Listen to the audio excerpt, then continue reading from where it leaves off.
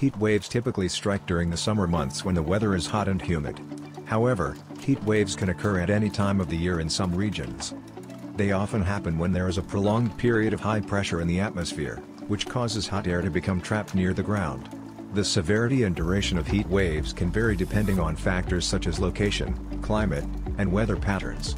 Heat waves can be dangerous and even deadly, particularly for vulnerable populations such as the elderly, young children, and people with certain health conditions. Hence, it's important to stay informed about weather conditions and take steps to stay safe during heat waves.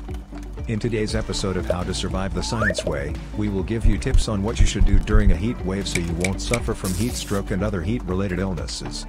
In some areas, many homes do not have air conditioning, and surviving in the extreme temperatures becomes a challenge for everyone. But there are steps you can take to keep cool during a heat wave, even if you have an air-conditioned home. Use box fans and ceiling fans to promote air circulation throughout your home. Opening doors in the house and using box fans to push hot air outdoors can function as an exhaust system and draw cooler evening air into the house. In the cooler evenings, open all windows and promote as much air circulation as possible.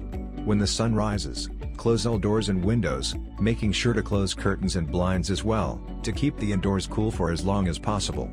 Take advantage of the cooling power of water. Fill buckets or basins and soak your feet. Wet towels and bandanas can have a cooling effect when worn on the shoulders or head. Take cool showers or baths, and consider using a spray bottle filled with cold water for refreshing spritzes throughout the day. Head downstairs.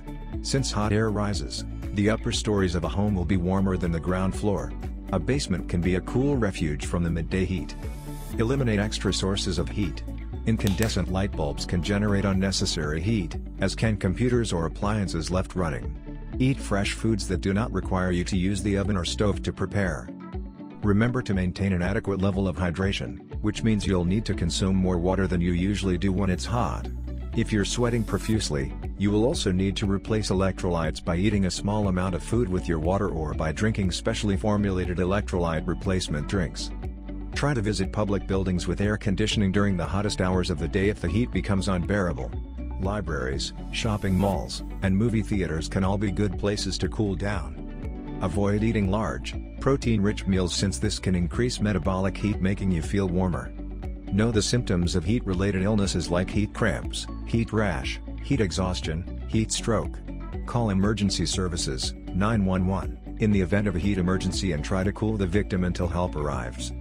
Also, remember that pets also suffer when the temperature rises. Cooling animals, dogs, rabbits, cats, by giving them a cool bath or shower will help keep their body temperature down. Look for signs of heat stroke like rapid panting, wide eyes, lots of drooling, hot skin, twitching muscles, vomiting and a dazed look.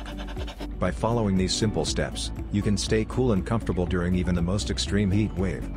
Don't forget to wear comfortable clothes that's loose and light-colored so you'll feel better no matter how hot the weather is. Like, comment and subscribe for more videos and insights from Science Times on surviving challenging situations. See you in the next episode of How to Survive the Science Way.